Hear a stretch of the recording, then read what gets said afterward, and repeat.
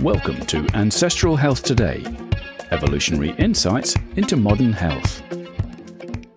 Welcome to Ancestral Health Today, a podcast providing evolutionary insights into modern health. I'm Todd Becker. We're talking today with Dr. Anna Lembke. Dr. Lembke is the medical director of Stanford's Addiction Medicine Center, in addition to being a practicing psychiatrist and helping patients with their addictions. And her book, Dopamine Nation, Finding Balance in the Age of Indulgence, takes a deep look at the epidemic of addiction, not only to opioids and other hard drugs, but to a surprisingly broad range of rewarding activities, including food, gambling, sex, shopping, the internet, and yes, smartphones. In her book, Anna lays out the behaviors and the brain processes that underlie addictions, including the central role played by dopamine. And her book also describes a number of practical and successful strategies that people have used to overcome their addictive behaviors, restore balance to their lives, and keep dopamine in check. So thanks for joining us on Ancestral Health Today, Anna. Thank you for inviting me. I'm happy to be here. Great. Before we get into the meat of your book, can you just tell us a little bit about your psychiatry practice and how you came to lead up the addiction medicine program at Stanford?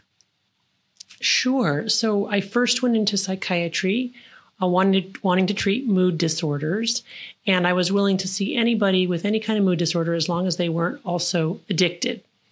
But what I realized shortly thereafter was that there were so many patients with mood disorders who were also struggling with addiction that if I didn't figure out how to also treat their co-occurring addictive disorders, I wasn't going to make much headway treating their mood disorders. And so over a gradual process, I began asking patients about addictive behaviors, to substances, to behaviors themselves, gambling, shopping, etc. And over the last two decades, started seeing more and more people addicted to the traditional drugs like alcohol and cannabis and stimulants, cocaine, nicotine, but also seeing a lot of patients addicted to prescription opioids, prescription benzodiazepines like Xanax, prescription stimulants like Adderall, and then especially in the last 10 to 15 years, people addicted to behaviors, especially behaviors involving some kind of digital medium. So what I call digital drugs, online shopping, online pornography, social media, video games, you name it, even the devices themselves. So I'm an initially unwilling practitioner in this space, but have come to really love the work that I do, to have a tremendous regard for the patients themselves, who are very courageous in their recovery journeys. And the great thing about treating addiction is that when people get into recovery from their addictions, they not only improve their lives, but they vastly improve the lives of the people who love them, the people who work with them, the people they live with. And so it can have a really tremendous positive impact. So it's really fun and rewarding work. So Anna, that's very interesting that you include a lot of activities as being addictive, not just the hard drugs. So even digital media. So it's really wide-ranging and encompassing. So then in that case, how do you actually define addiction? Addiction is the continued compulsive use of a substance or a behavior despite harm to self and or others. We think of addiction as a complex biopsychosocial disease. That means there are biological risk factors like inherited risk factors based on genetics. There are psychological risk factors like what we learn as coping strategies as young children, our attachment to caregivers. And then there are sociological risk or environmental risk factors, like do we live in a world in which highly addictive substances and behaviors are readily available? And the answer is we do. So therefore, we've all become potentially much more vulnerable to the problem of addictive use. So so that's how I think about it. So it's really about whether it's harming your life and the lives of others. But then can there be good or healthy addictions like exercise or work?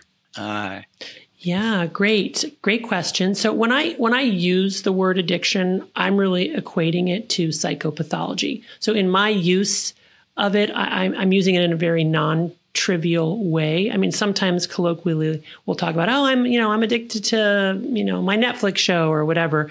But really, I'm using it in a clinical way to speak of something that maybe was originally healthy and adaptive, or maybe just originally a hobby or a passion or an interest, but has become over time with repeated use, something that is not healthy, something that is maladaptive, something that has me caught in it, right? So that I've lost some of my personal agency with regard to that substance or behavior, where I'm unable to cut back or limit my use or even stop when I want to. And even when I can see the harms. So, but your point is a very good one. Like how do we distinguish between a passion or a hobby or an interest and an addiction? And again, I would say that the main difference is that addictive behaviors are behaviors that we compulsively do to excess, to the point where we're causing harm to ourselves and or others. There is no brain scan or blood test to diagnose addiction, although there are actual brain changes that occur with the disease of addiction. We're not yet at the place where we can, for example, use functional imaging to determine who's addicted and who's not addicted. We're not there yet. So we base it on phenomenology, that is to say patterns of behavior, and we diagnose it based on diagnostic criteria that map to those patterns of behavior. Broadly speaking, those are the 3 C's: control, compulsions, and consequences, especially continued use despite consequences, as well as the manifestations of physiologic brain changes, typically described as tolerance and withdrawal. Tolerance is needing more of that drug and in more potent forms over time to get the same effect, or finding that at our current dose, the drug no longer did what it used to do for us. Withdrawal is the manifestation of not having that substance after our brain has become adapted to it. And that can manifest as physical withdrawal. But the universal symptoms of withdrawal from any addictive substance are anxiety, irritability, insomnia, depression, and craving. And craving is intrusive thoughts of wanting to use. So you're really looking at the effect on the individual and their behavioral characteristics and maybe some physiological characteristics. But what's interesting is classically you would think that certain drugs are just inherently addictive, and opioids, and maybe others like marijuana or cannabis are not. But can anything become addictive, or are there certain inherent properties of things? People talk about, for example, supernormal stimuli, things, or they're just so inherently compelling. Or is that really a misleading way to look at it, and it's more about the behavioral pattern? It's really both. So it's the inherent addictiveness of that substance or that behavior for a given individual. So this is really, really important because we're all wired slightly differently. And so when we speak about an addictive drug, what we really have to do is consider the substrate on which that drug is acting. What's interesting about intoxicants that we've known about for millions and millions of years is that they tend to mimic a chemical that our own brain makes. So we make our own endogenous opioids. We make our own endogenous cannabinoids. We make our own endogenous GABA, which is a calming neurotransmitter. Alcohol works on the GABA system and the opioid system. We make our own serotonin and oxytocin, which mediates falling in love. So we have all these chemicals, and the standard intoxicants found in nature basically bind to the receptors that we have for our own endogenous, feel-good hormones and neurotransmitters. So those are these kind of inherently addictive types of substances that we have a natural propensity to get addicted to, and most people exposed to those substances will develop at least some form of dependence, if not full-on addiction. Dependence being defined as the brain changes that characterize tolerance and withdrawal. But having said that, we are now living in a day and age when almost all substances and behaviors have become drugified in some way, even substances and behaviors that we think of as healthy. For example, let's take our food supply. With the addition of fat, sugar, salt, flavorants, and caffeine to almost all of the things that we eat, food has become a modern day drug, which explains the epidemic of worldwide obesity, not to mention the development in very modern times of full-on food addiction. People using food exactly phenomenologically as you see people using cocaine or alcohol or methamphetamine in an addictive way. We have digital media. Absolutely, digital media is a form of a digital drug, especially for people, again, who are vulnerable to that particular medium. Now, I would say most of us are somewhat addicted to our smartphones. So clearly, these are naturally reinforcing and intoxicating devices. And the content is naturally reinforcing, intoxicating. But again, some people are going to be able to use digital media and digital drugs and realize, oh, wow, this is heading in a bad place. I'm going to self-correct. And they will be able to self-correct. And then other people, probably about 5 to 10% of the population, will not be able to self-correct and will become seriously addicted to digital drugs. And then those people, we're seeing them, right? It's non-trivial. They're anxious, they're depressed, they can't stop even though they want to. They're harming their loved ones, themselves, their jobs are compromised. They're thinking about ending their own lives because they can't stop using pornography or doing online shopping or online gambling or gaming or what have you.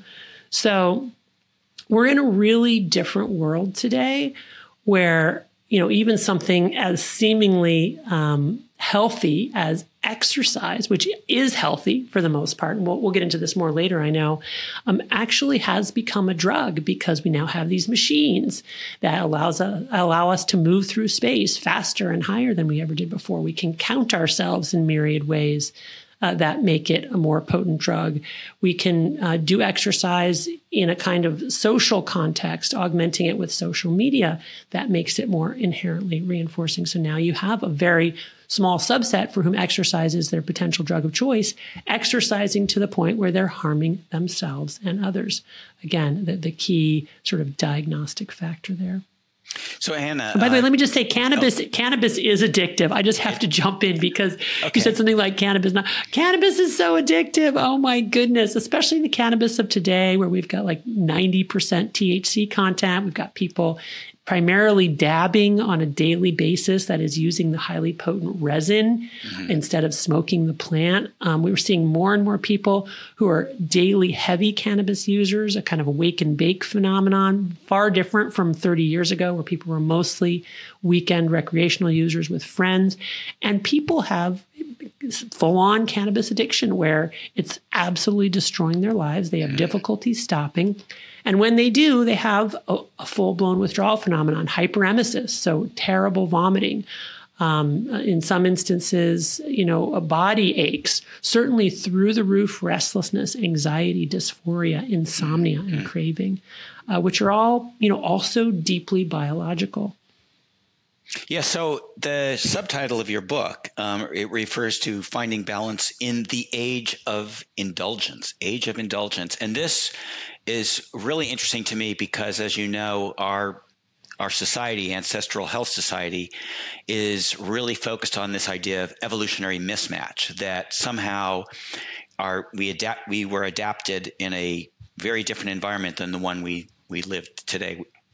We evolved with all the same neurochemicals that we have, but there's something about the modern environment that has caused a mismatch. So what is it about modern times that makes people more prone to addiction, or were humans always addicts?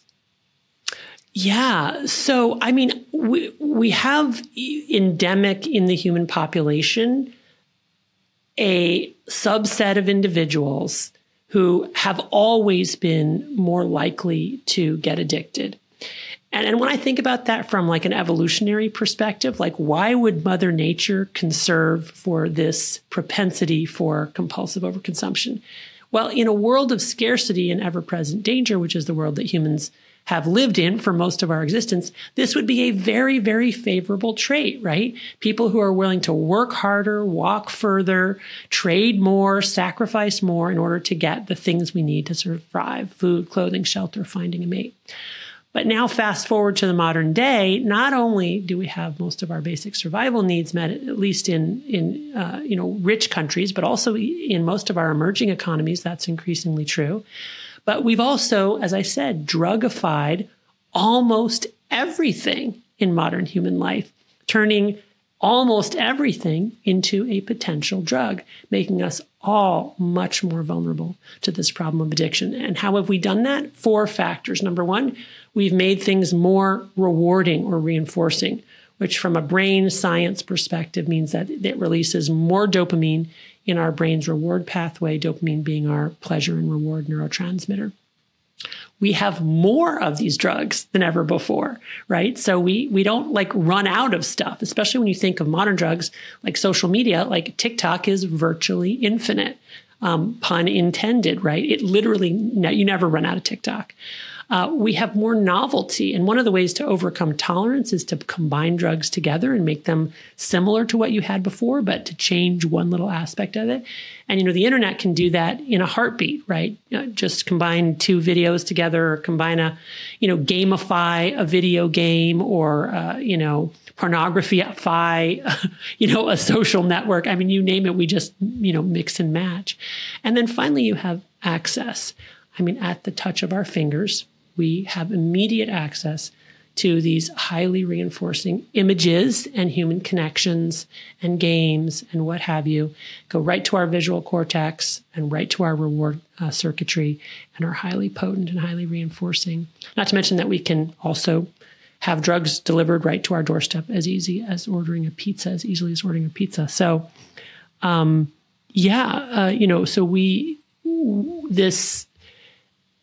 this phenomenon of, our vulnerability to addiction is deeply rooted in our reflexive tendency to approach pleasure and avoid pain, which is the sort of most primitive functioning of our reward circuitry, which is what we have needed to survive these many millions of years.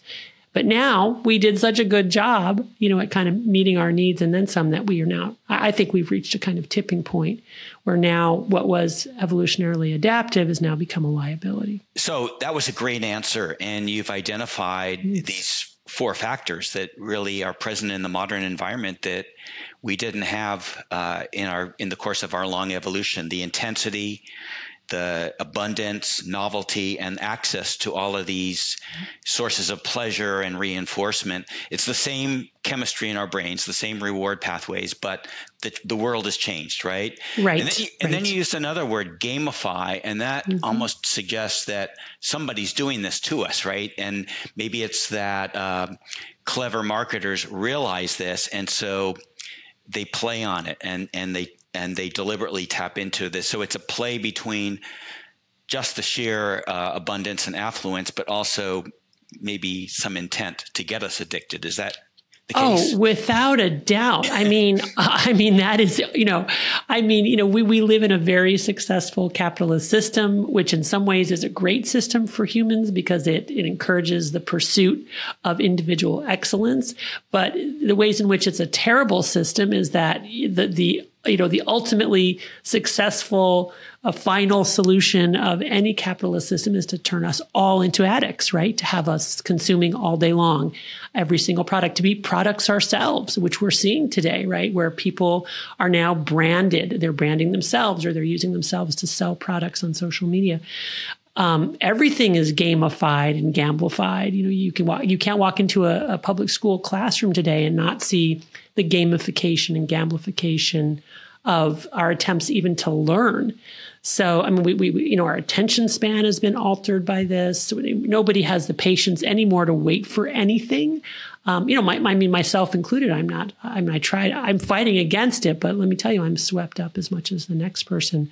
So, this is completely engineered. When you think about especially something like social media, the algorithms learn where we've been, where we've spent time before, what we've liked, and then they essentially push to us similar content that ultimately studies show push people to more extreme versions of that content. And again, that accelerates the whole addiction narrative, because as you're ingesting more extreme versions of that content, you're essentially having more and more responses, which is then leading to more tolerance and neuroadaptation, which ultimately then leads to you needing even more extreme versions of that content. And on it goes, such that we're caught up in this metaverse, even when we don't want to be there. And that's been absolutely engineered. Absolutely engineered. So hopefully, as we get into this discussion a little bit more, you're going to give us some defense strategies. Yes. So we're aware of this going on, and then we can protect ourselves to some extent. Yes. So, but now let's turn to the central player. It's in the title. It's the first word in your book, dopamine. Can you explain what is dopamine and how does it function as this kind of universal currency in rewarding certain behaviors? Dopamine is a neurotransmitter. Neurotransmitters are the molecules that bridge the gap between neurons. Neurons are the long spindly cells in our brain that work by sending an electrical impulse from one neuron to the other. They're like a bunch of wires in our brain. But those neurons don't meet end to end. There's a little gap between them called the synapse, which allows for finer tuning of those electrical circuits. And that gap is bridged by molecules that are called neurotransmitters. They're released from the presynaptic neuron. They bind to a receptor on the postsynaptic neuron, and they either then inhibit the conduction of another electrical impulse in the downstream neuron or allow that impulse to be carried out further. And this is happening at, through billions and billions and billions of neurons all throughout our brains. Dopamine has many different functions as a neurotransmitter, but one of its most important functions is to mediate the experience of pleasure, reward, and motivation. Now, when I say pleasure, what I mean is that an experience that gets the organism to feel in a way that makes them want to do that thing again. The reason I qualified is because there's enormous inter-individual variability, and what might release dopamine in one person's brain might not release dopamine in another person's brain. This is, I think, also part of Mother Nature hedging her bets. But some people are even stimulated by novelty or even aversive or painful stimuli more than they're stimulated by typical intoxicants. And again, I just think this is Mother Nature making sure that within that tribe, we've got enough variety there that people are pursuing different objects of desire to make sure that as a tribe, everybody gets what they need to survive. Dopamine has been used by scientists over the last 75 years as a kind of universal currency to measure the addiction process in the brain, to measure and describe what happens as people and as organisms become addicted. So dopamine is really the final common pathway for all reinforcing substances and behaviors. As I mentioned earlier, all substances and behaviors have their own unique chemical cascade, but they all ultimately will release dopamine in a dedicated part of their brain called the nucleus accumbens in the ventral tegmental area, which is kind of like the accelerator part of our reward system. So is dopamine about pleasure, or is it more the anticipation of pleasure? People say that dopamine rises before you get to this expected pleasurable event, or does it rise during the event, or is it both? All of the above. And it really depends on where in the phase the organism is in terms of their exposure. So in the initial encounter with the stimulus, whether it's a behavior or a substance that is ingested, it will release dopamine or not, right? And the more dopamine that it releases with that initial exposure, the more likely that is to be reinforcing or pleasurable for the organism. And the more likely the organism is going to say, hey, you know what? That felt really good. I want to do that again. And this maps very clearly onto the phenomenology of people with addiction who will say, I knew from my first sip of alcohol, or I knew from the first time I smoked pot, or I knew from the first time I saw a pornographic image that was for me. Or maybe they'll frame it as that I was in trouble. However you want to think about that, there's this sense of, a key fitting into a lock. But what happens is that with repeated exposure to the same or similar reinforcing stimulus, the brain adapts. which is to say it starts to down-regulate dopamine transmission, in part, for example, by involuting postsynaptic dopamine receptors, so that ultimately the transition of dopamine goes down so that you get to a point where you're in kind of a state of craving akin to a dopamine deficit state. And now your use of that substance might not even get you in the positive register. It might be just enough to get you out of dopamine deficit and feeling normal. Your second part of that question was, well, can't people just get a dopamine hit when they're anticipating their reward? Yes, once they've already been exposed to that reward, right? So you have to know what it feels like first. And your body has to have said, ding, ding, ding, ding, ding, that's for me.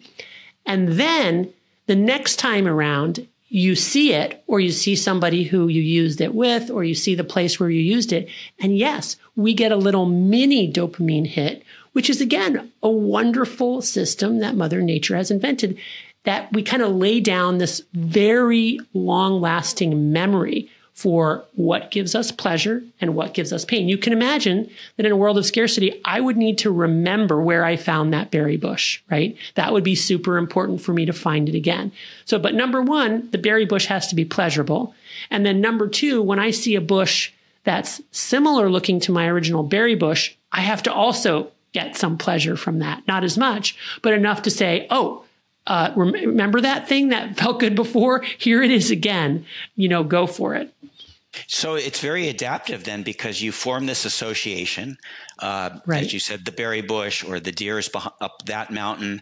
You've been there before, and that little bit of association builds the anticipation, the initial surge of dopamine, and then you're not there yet, so you get this little bit of a craving, and that keeps driving you to find the deer or the berry.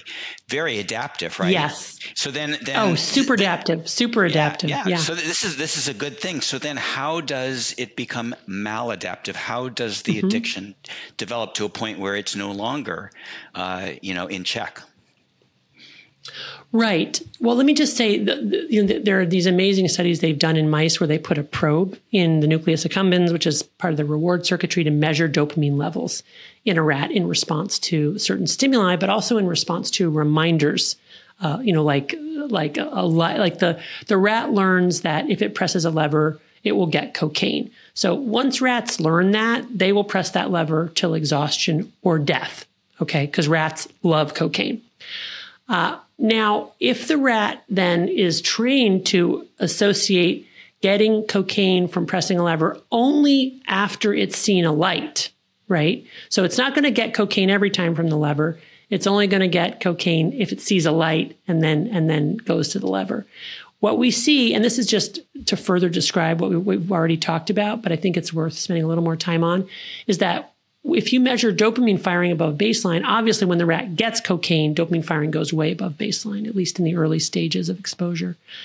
But the dopamine levels go a little bit high when the rat just sees the light. So even before getting the drug, there's a little bit of a dopamine hit, followed importantly by dopamine levels not going just to baseline, but actually below baseline. So I want to point this out because the state of craving is a profoundly biological state. The reason that we are motivated to do the work after we're reminded of our drug of choice, or we have a sense that if we go to this place, we'll get more of it, is because we are literally in a physiologic dopamine deficit state. And one of the major drives in all living organisms is to restore homeostasis or baseline levels. So we then crave because, not necessarily because we want that thing, but because we want to bring our dopamine levels back up to baseline. So what happens when people get addicted is essentially they've exposed their brains so often to such potent dopamine releasers that the brain is reeling to try to compensate for much more dopamine than we were evolved for. And so in order to do that with repeated exposure, the brain downregulates dopamine transmission, downregulates dopamine receptors, not again to baseline, but actually below baseline, ultimately changing our hedonic set point or our reward set point, such that now our baseline level of dopamine firing is well below our normal healthy level. So now we're seeking out our drug all the time, not because we want to solve a problem or feel good, but because we feel really, really crappy, right? Because we're in this sub-threshold dopamine firing state, and we want to bring it back up to threshold. So it is this kind of chronic dopamine deficit state characterized by the universal symptoms of withdrawal, anxiety, irritability, depression, insomnia, craving, that then drives the obsessive maladaptive reuse. It's, again, people lose agency, not because they're selfish and want to feel high, but because they're in a state of withdrawal that's very painful that they're trying to get out of. Yeah, so this gets to a very interesting model that you talk about in your book. It was developed by Solomon and Corbett. It's called the opponent process theory, right? Where I think that Solomon was first actually studying not addicts, but skydivers. And I didn't know he started with skydivers. Yeah, That's interesting. Skydivers. He was interested in homeostasis, which you write about. And the brain doesn't want too much pleasure or too much pain, right? That's right. So the skydivers were exposed to this frightful situation, which you could call pain. And but when they landed, they felt some degree of euphoria. And the more they did it, the initial shock and fright went down, and the euphoria got more and more and more extended. And he said the reverse is true with addicts, where they're pursuing a pleasure, which at first is great, but then there's a little bit of a letdown. The pleasure, the brain is homeostatically trying to blunt any extremes, so it has these counter-regulatory processes or opponent processes, and so that pleasure goes down, and then correspondingly this craving gets worse, and to the point where you're getting very little pleasure and a lot of extended pain. So he sort of had this model that, yes, we start with homeostasis, but if you do it too long, I think George Koob and Volkow called it allostasis, where your set point changes and you're no longer can get back to normal. So is this a correct model of what's going on in the brain, this kind of change due to these opponent processes that Solomon describes? Yeah, except that I think I would put some brackets around the skydiving as leading to more and more euphoria with repetition. Because what does happen is that those individuals eventually develop tolerance to that phenomenon and then become anhedonic. So there are a few studies. I was going to include these in my book, but ultimately, they ended up on the cutting room floor. Couldn't include everything. But there are studies showing that individuals who are repeated skydivers versus individuals who are high-level rowers, rowing a boat, that they rate higher on the scales of anhedonia, or inability to take joy in anything, than people who are rowers. And so my theory about that is that, and also I think that the studies on skydiving show that after the initial skydive, there's not much euphoria. There's a kind of a startled, kind of a shock that happens.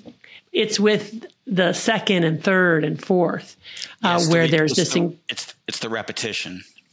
It's the repetition that leads then to this basically post-shock euphoria. But then with even more repetition, what happens is they become inured to that.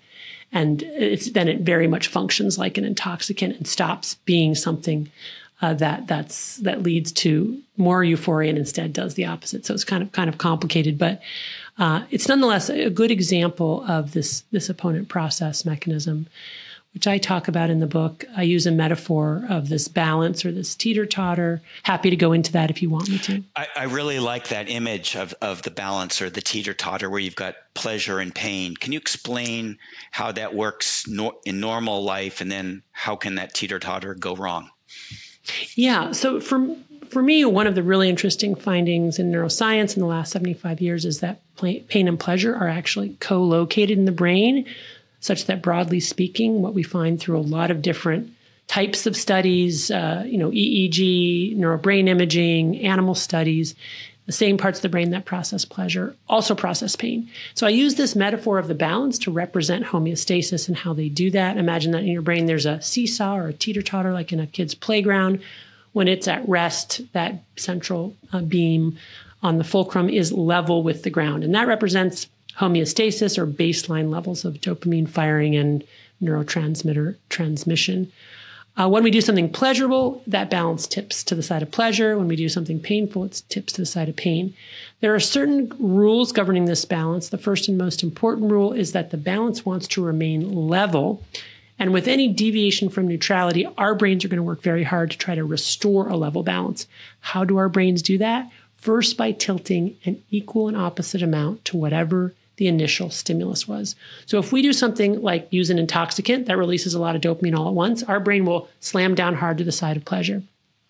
Very quickly, our brains will adapt to that by downregulating postsynaptic dopamine receptors, for example. That's called neuroadaptation. I like to think of that as these neuroadaptation gremlins hopping on the pain side of the balance to bring it level again. But the gremlins like it on the balance, so they don't get off as soon as it's level. They stay on until it's tilted an equal and opposite amount to the side of pain. That's the come down, the after effect, the hangover, the blue Monday, whatever you want to call it. Now, if we wait long enough without using our drug of choice again, the gremlins get the memo, they hop off, and a level balance or homeostasis is restored. But the second rule of the balance, and this is the most important one for understanding addiction, is that with repeated exposure to that same or similar reinforcing stimulus, that initial deviation to pleasure gets weaker and shorter in duration, but that after response gets stronger and longer. In other words, the gremlins multiply. And pretty soon, you end up with enough gremlins on the pain side of the balance to fill this whole room. They're camped out there, not going anywhere. And now we're in addicted brain.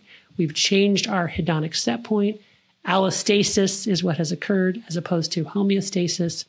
And our brain does this in order to accommodate the changing environment, right? To adapt to the changing environment, which is how humans survive. We adapt to changing environments. It's what we do so well. But the problem is that when we're adapting to intoxicants or highly reinforcing drugs and behaviors, we end up in this vicious cycle where we don't see true cause and effect. And what feels like using to have fun or solve a problem is really just using to fight the gremlins and restore homeostasis. And that's what leads to this kind of compulsive overconsumption, despite harm to self and or others. So you talked about in that last answer, receptors. And so this raises another question for me.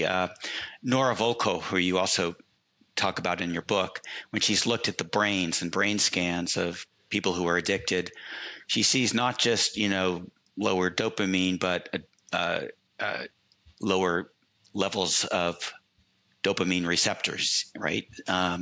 Less sensitivity or actually fewer receptors. So is somebody who's addicted, is it that they have lower dopamine, or is it that they have a dopamine receptor regulation issue?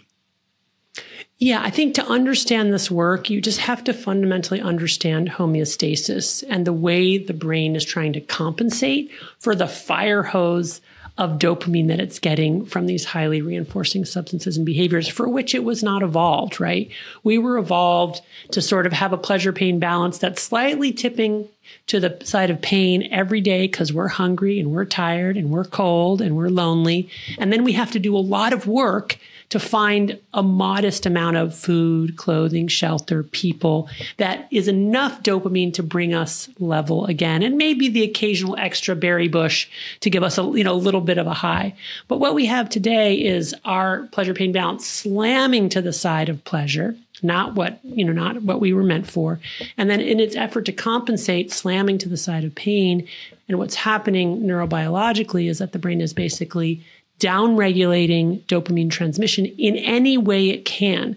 So this would involve involuting postsynaptic dopamine receptors, right? So there's less dopamine to bind to. It probably also involves decreased production or release of dopamine in the presynaptic neuron. It's all both. Kinds of modulatory ways.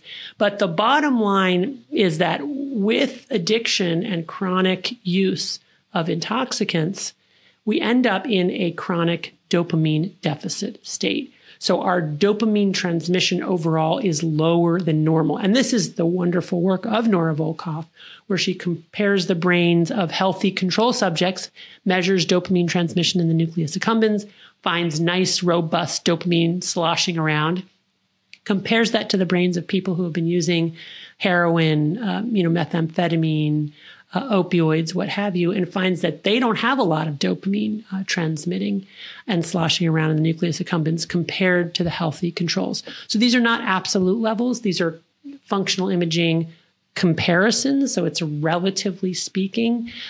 But that's essentially that work. Is it kind of analogous with insulin resistance, where people have, very high levels of insulin due to too much sugar in the blood, and so they become insulin resistant because there's a downregulation of insulin receptors, and then there's a vicious cycle.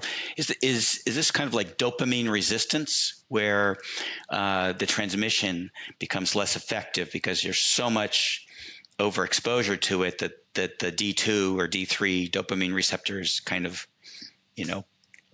take a back seat? Is there exactly. Yes, yeah. That's a great analogy. And in fact, we often analogize addiction to drugs and alcohol to type 2 diabetes, right? Because both of them are chronic, relapsing, remitting disorders with both a biological component and a strong behavioral component. And when you look at treatment, the treatment response is quite similar. When we try to treat addiction and when we try to treat type 2 diabetes, because again, it's a biological phenomenon, it's a mismatch with the modern ecosystem phenomenon, and it's a behavioral phenomenon. So that's a really good analogy. We talk a lot about dopamine, but I read another book by Judith Grisel, Never Enough, another former addiction patient who became an expert in addiction herself. And her contention is that it's not all about dopamine, that, for example, dopamine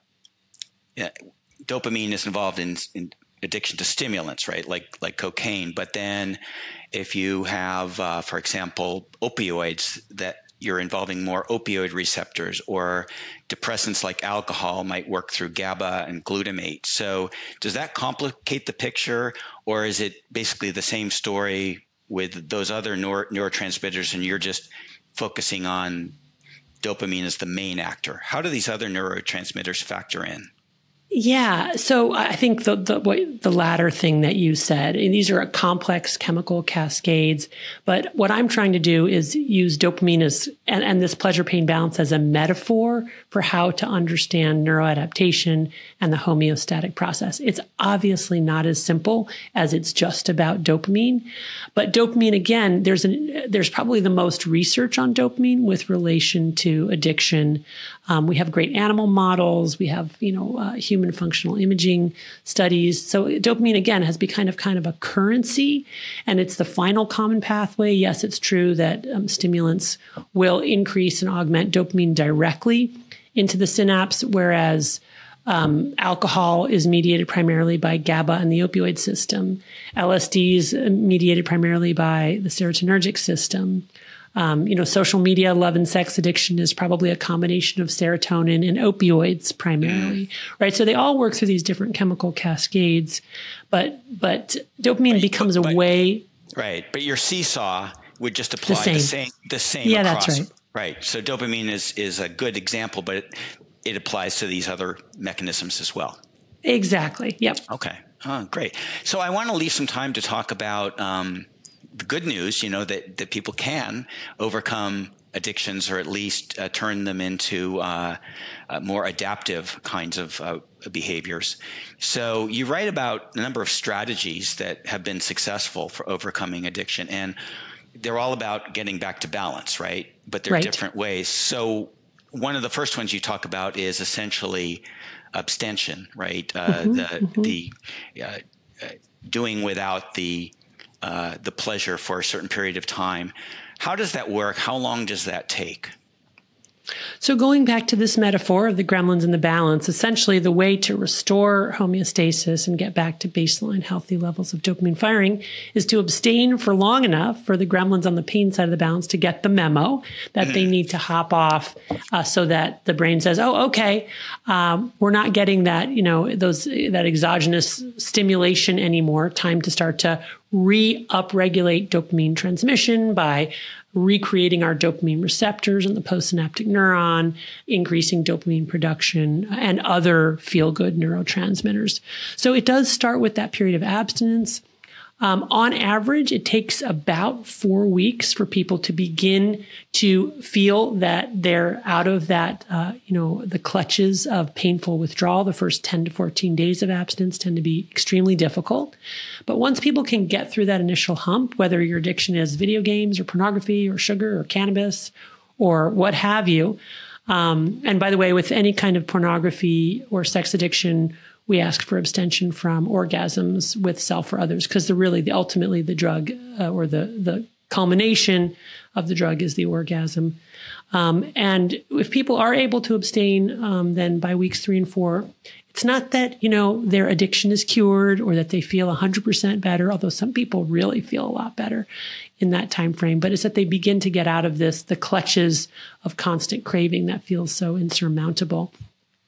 Once that happens, then people have a kind of a clarity and our ability to sort of look back and see true cause and effect and how their behaviors were really impacting their lives. They're able to make a more reasonable plan for how they want to maintain recovery, what recovery looks like for them. For some people, it's continued abstinence.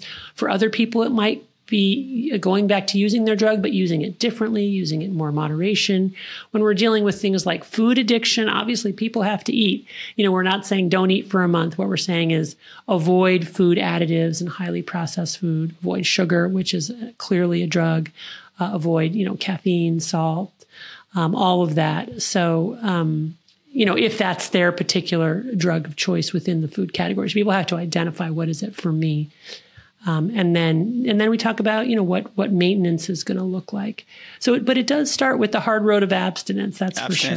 And I think it's important that how you've laid it out, that there's a biological basis for your brain to recover, and that if you can it's going to be miserable, right? Yeah. Especially the first 2 weeks. Yeah. But by seeing this light at the end of the tunnel, do you find that helps some of your patients stick it out because they know that something good is coming? Oh, yeah. I mean, and that's a lot of the psychoeducation, right? Explaining the neuroscience, explaining that what feels like is self-medicating their anxiety or depression is actually just medicating withdrawal from the last dose. And in fact, perpetuating the symptoms that are making them, stay in that compulsive loop. Saying it's going to validating it's really hard, but if you can get through that initial hump, you really will feel better. A lot of patients come to us wanting help, not with compulsive overuse, but actually for depression, anxiety, insomnia, inattention. People coming in with inattention problems and using cannabis, right? And are saying, well, here's the first step to improving your anxiety and inattention is abstaining from that cannabis, because by doing that alone, without doing any other intervention, you are likely to feel a lot more attentive and a lot less depressed and anxious.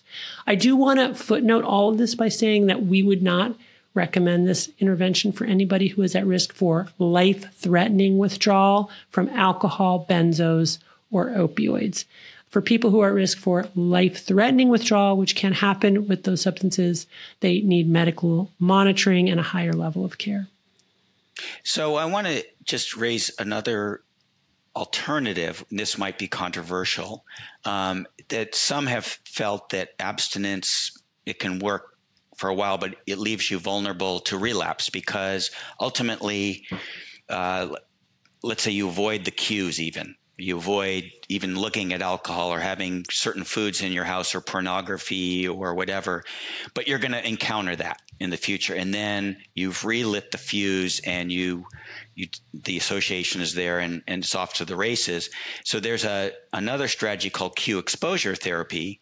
And there's a study by Conklin and Tiffany showing that training alcoholics or other drug addicts to deliberately expose themselves to the cue, handle a bottle of gin or paraphernalia and resist the temptation, but do it in a realistic environment rather than off in a rehab farm where you're isolated from that, might inoculate you more toward those cues. What do you think about that as an alternate strategy, or do you think that doesn't really work?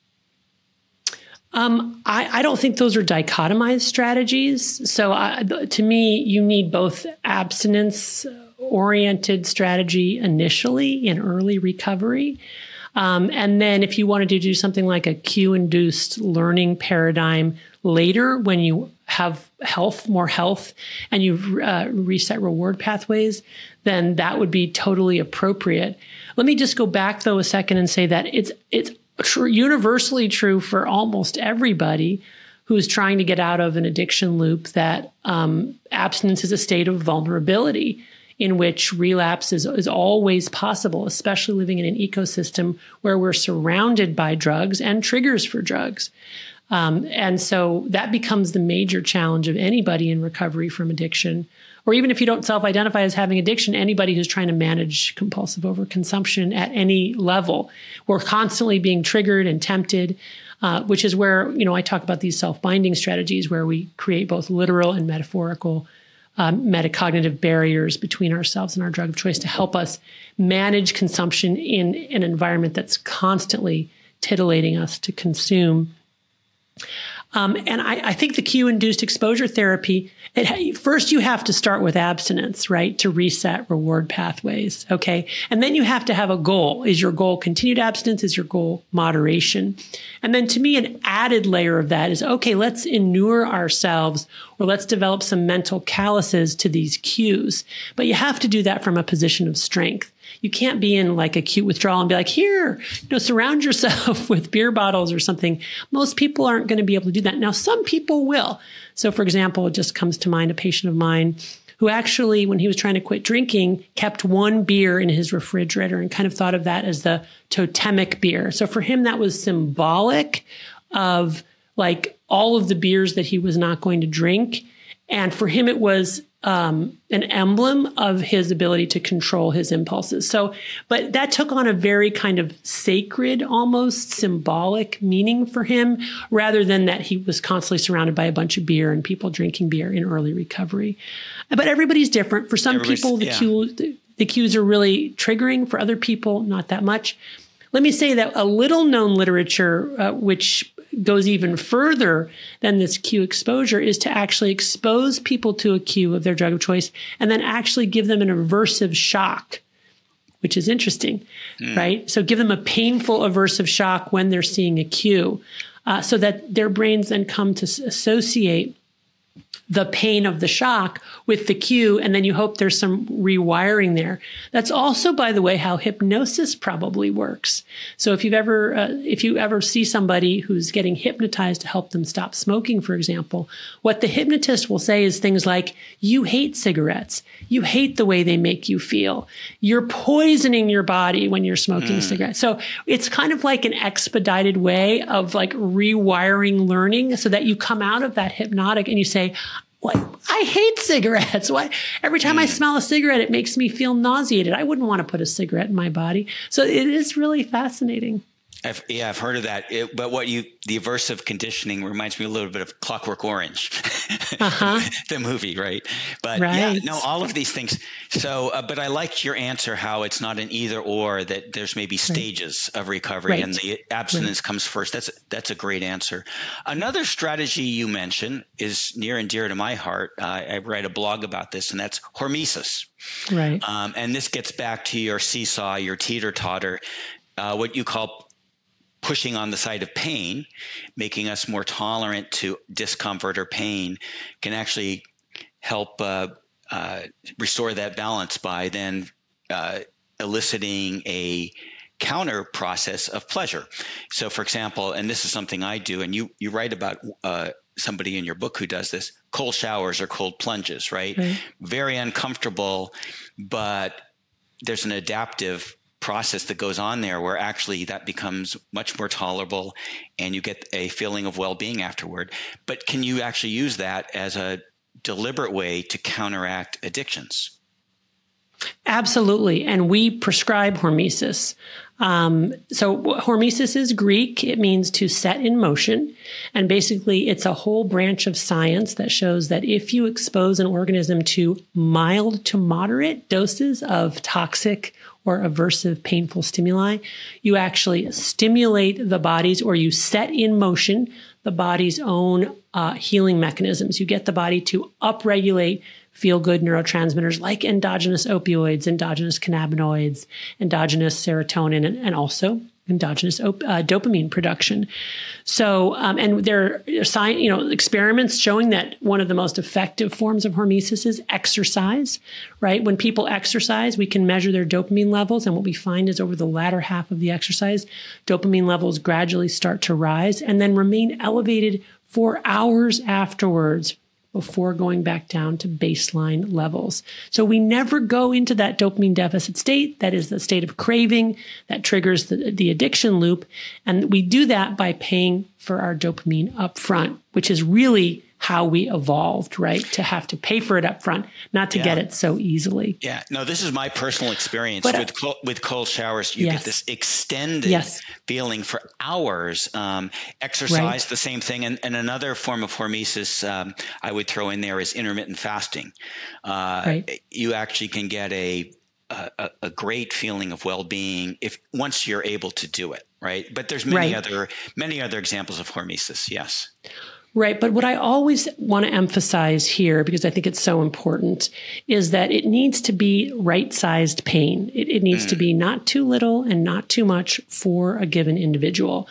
And I especially want to emphasize that if it is too much, basically what happens is we get a flooding of our neurotransmitters as the body registers not merely, oh, there's been an injury, I need to upregulate my healing mechanisms. The body registers, I'm going to die. And there's this flooding, which is what happens with skydiving, which is why ultimately those types of activities I don't put in the category of hormesis, because they're not maintainable. And they very easily become like drugs and lead to addictive, maladaptive behaviors. Self-cutting is another one where we get a flooding of endogenous opioids in response to cutting, but then we kind of break that pleasure-pain balance. We don't make it more resilient. We kind of just, explode the whole process. So it's really important that it's the right size pain. I also want to emphasize that just like we've drugified and made more potent, available, abundant, and novel intoxicants of all sorts, including drugs that didn't exist before, we've also made it much easier to get addicted to hormetic or painful things like work, exercise, cold showers, like intermittent fasting. I mean, we've done that, through the kind of this general drugification where we now have machines that augment all of this. We have social media that augments all of this. So it's really important to see that in the world today, even what we traditionally think of as healthy and adaptive behaviors that would be very difficult to get addicted to, and probably are more difficult to get addicted to because they're just hard to do, and most people are just not going to get addicted to them. We're seeing more and more people addicted to these kinds of activities, again, because of the way that technology primarily has turned even these behaviors into intoxicants. Really, really good point. And it comes back to your central theme of balance, right? It's in the title of your book is in any of these approaches, you've got to find that balance. Right. And as you said, the hormesis can go to such an extreme that it pushes us out of balance. I want to get to, I think, two other points I found really interesting in your book that you say have been very helpful in people in their recovery paths. One of them is focusing on small tasks, focusing on things outside of yourself, volunteering. And another one is what you call radical honesty. And I think both of these, you're not using any substances, any drugs or whatever. These are just mindsets. Can you talk a little bit about doing the small things and volunteering and radical honesty, and how does that work? Yeah. So these are sort of bigger topics, hard to do, in the time that we have left, but I'll do my best. Yeah. I think my main point, I think I see so many young people in particular today who kind of like want to go out and save the world. And I think social media is a big driver of all of this, feeling like you can't just, do the thing that your neighbor needs help with. You got to, save the whole neighborhood. And I think this leads to not just lack of efficacy in truly making a difference, but just kind of this feeling of like never measuring up unless it's this grand thing. But I wish that, people would realize that just by kind of, instead of going inward and kind of imagining how can I save the world, it's much better to just look around you, go outward. And what are the little things that you, practically speaking, in your position right now, could do to make a small difference today? And the cumulative effect of those small differences over time are really what change the world, right? Every individual in small ways, in small moments, throughout the life they've been given, is really, I think, the great change agent of the world, although we don't usually think about it that way. And radical honesty is, again, something that I learned from my patients in recovery who have told me and taught me that in order to maintain their recovery, they can't lie. And it's not just they can't lie about their use. They can't lie about anything. They can't lie about what they ate for breakfast, why they were 5 minutes late to a meeting, where they're going to be spending Saturday night. They have to tell the truth. And if they don't, they're very quickly in danger of relapse, which is really a fascinating phenomenon. Like, what is the link there? And I speculate on a bunch of different layers of that and look at some science to potentially support the theory. But I think really radical honesty is a form of hormesis. It's hard to do. We're all natural liars. The average adult tells 1 to 2 lies per day. These are usually small lies to protect ourselves in some small way. We figure there's no harm done, but really there probably is harm done, especially to ourselves. And probably other people too, by the commutative property.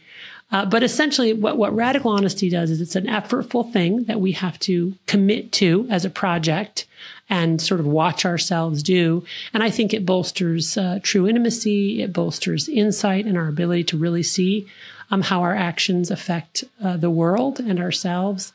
And it also bolsters community. And so there are all these layers, and I infer from some studies that radical honesty, because it's an effortful thing, actually stimulates the prefrontal cortex. We know the prefrontal cortex is what acts as the brake in terms of appetitive control. And when our appetitive control is healthy, we have a healthy, functioning, robust prefrontal cortex. When we're in our addiction, our prefrontal cortex essentially goes offline. So I suspect that committing to the active engagement of truth-telling is something that we can practically do in order to stimulate prefrontal cortex, which then enhances appetitive control. Great. Well, I think those two pieces fit together nicely because they're practices you can think about doing daily, right? And you're building back to this balance that we need, that is a defense against these unwitting forces that want to hack our dopamine systems and our pleasure systems. If we're aware of this, right, and we focus on what's right in front of us and being honest, maybe we can stave off some of those forces. I think it's a very hopeful picture. Yeah. Not just for people recovering, but even preventatively, right? Preventatively. We can all use this. Yeah. Well, thanks so much for this discussion. I guess the last place I would leave it open to you would be to say, is there anything you thought of including in your book that you left out that could be a kernel of a next book or something you're thinking about? Yeah. Gosh, I mean, I think probably the big one is the role of spirituality in recovery, and kind of why it is that so many people with severe addictions have noted that a spiritual pathway is helpful for them. I find that really fascinating. So I would say that's the thing. I touch on it, but I don't delve into it in the book. And it's a hard one to add. It's just a little chapter. It's a whole theme in itself. Yeah, it's right? a whole separate thing. Exactly. Yeah, great. Well, that's a great place to end. And thank you so much, Anna, for welcome. For it's my pleasure. today. It was fun. Yeah, great. Good. All right. All right. Take care. Bye-bye. Take care. Bye-bye. Again, we've been talking today with Dr. Anna Lembke, author of Dopamine Nation, Finding Balance in the Age of Indulgence. You can go find out more information also at her website, analemke.com. Thanks for joining us on this episode of Ancestral Health Today. We hope you enjoyed our discussion on how evolutionary insights can inform modern health practices.